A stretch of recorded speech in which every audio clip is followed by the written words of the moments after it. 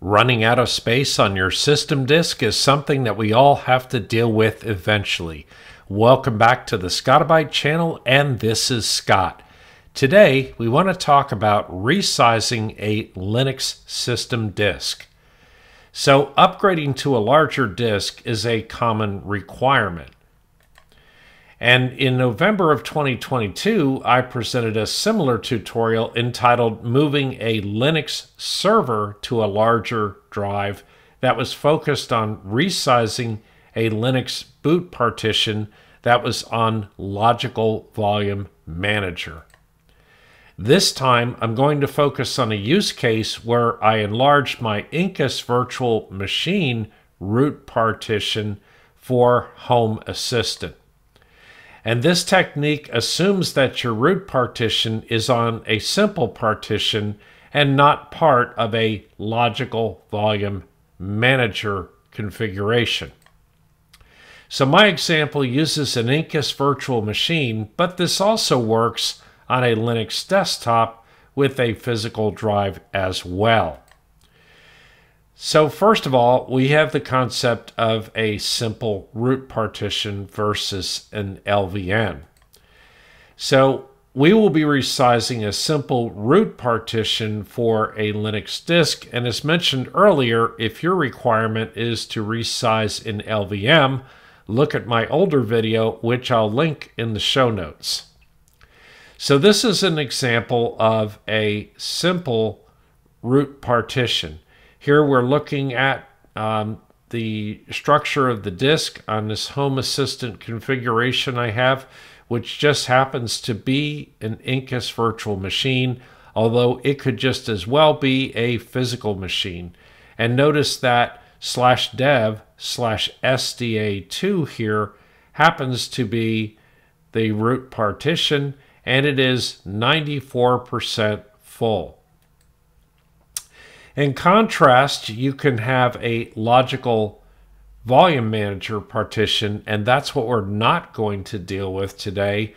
But basically, when you look at it, you'll see that the root partition points to something like /dev/mapper/Ubuntu and so on, and that's a Logical Volume Manager partition. The thing that makes it different is that it is basically a disk with a partition inside of it and then a file structure inside of it. People use Logical Volume Manager on servers because it makes expanding to additional disks very easy. So my disk is an Incus virtual machine, and here I've done an Incus info on Home Assistant. And if we look down in the list, we can see that the root device is currently occupying 72 gigabytes of space. And it's running Debian 12, which is Debian Bookworm. And so that's what we're going to expand. So in the case of an Incus virtual machine, we want to stop the virtual machine and also take a snapshot for safety in case we mess up. And in the case of a physical machine, well, you're going to be moving to another hard drive, and so you're going to have a copy that you're going to be working with anyway. So in the case of the Incus virtual machine, I did an Incus stop Home Assistant, and then I did an Incus snapshot create for that Home Assistant container, and I just called my snapshot before drive resize. And a physical Linux desktop will require booting via a live CD or USB, as shown in my video that I just did entitled Custom RescueZilla Bootable USB. And presumably what you would do is you would back up a drive using a tool like RescueZilla, and then you would restore your drive to your newer, larger hardware. So you can use a live Ubuntu USB as well, and usually those are pretty readily available whenever you download an ISO for Ubuntu. That is an installation USB, but it is also a live USB. A lot of times they're referred to as live CDs, simply because they are ISO formatted files. So the root partition needs to be not mounted for this operation. And in fact, once you have your new drive and you have restored the data to the new drive, or in the case of the VM, we're going to operate on that drive actually there, we generally need to not have that partition mounted. The one exception to that rule is actually in Incus Virtual Machine, and we'll see that here in just a minute. So there are differences between doing the Incus resize versus a resize for your desktop hard drive. So you can resize an Incus Virtual Machine disk, and we do that with a command incus config device override, and in my case Home Assistant, and my root size will be 150 gigabytes. And presently, my root size is 100 gigabytes, and I'm using the majority of that disk, which is why I want to resize it. So with the desktop, you will have cloned the older, smaller drive to a larger drive using RescueZilla. And you can either use RescueZilla to clone that to an image and then replace the hard drive in your machine and then perform a restore with RescueZilla, or you can simply clone that internal hard drive to another hard drive that might be connected via a USB enclosure. And when you perform that operation, it's important to have been booted from something like a live CD or RescueZilla. And the reason for that is because we don't want files open or locked on that system disk that we're trying to back up. So once you have the larger drive in place, whether it's physical or virtual, the partition and the file manager in that partition are still the same size as the old drive. And this is pretty typical of doing a backup. Just because we move from a 1 terabyte drive to a 2 terabyte drive does not mean that that space is immediately accessible. And the reason for that is because the partition structure still represents what we had on the 1 terabyte drive, even though we are on a 2 terabyte drive. So you're not going to see any additional space yet. And that's what we're going to address here.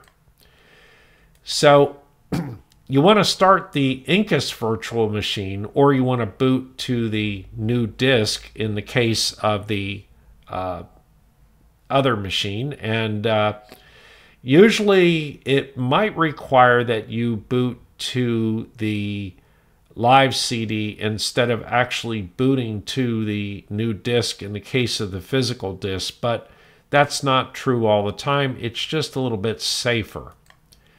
And so I just start my virtual machine with an Incus Start Home Assistant. Keep in mind, I did that config command to resize the disk.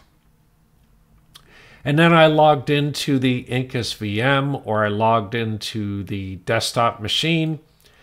And here's an example of where I actually logged into that Debian machine. And there I have a prompt. So then you want to view that block-oriented storage. Disk drives are considered to be block-oriented storage. And so we do an lsblk to list that block-oriented storage.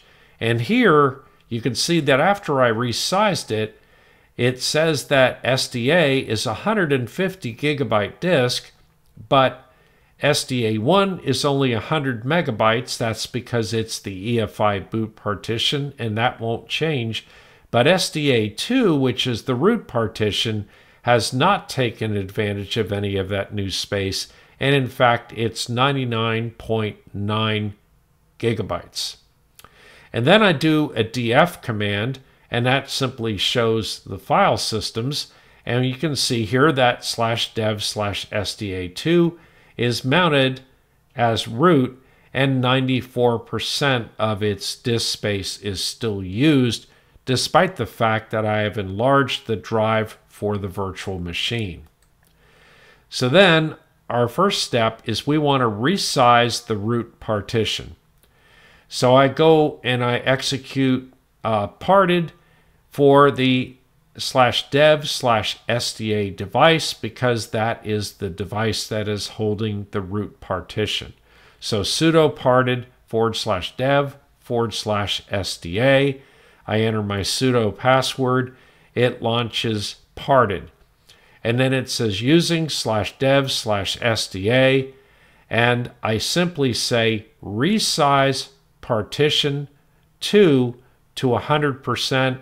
And what that means is SDA2, which is where the root partition was, I say resize that partition to and use 100% of the available space on the drive.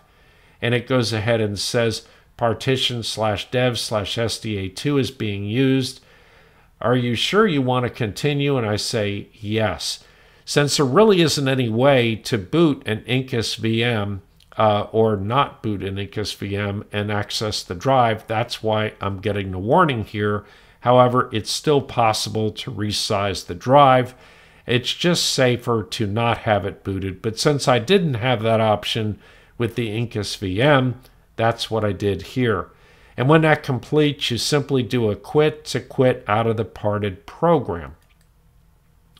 Now, if I do a df command, you'll notice that /dev/SDA2 is still 94% used for the root device. So nothing appears to have changed. And that's because we resized the partition, but we did not resize the file system inside of the partition. So here's the point, it's still not bigger. So we need to fix that. So in order to resize the file system, first of all, I did a df, again, 94% filled on the root partition, and then I can invoke a program called resize2fs.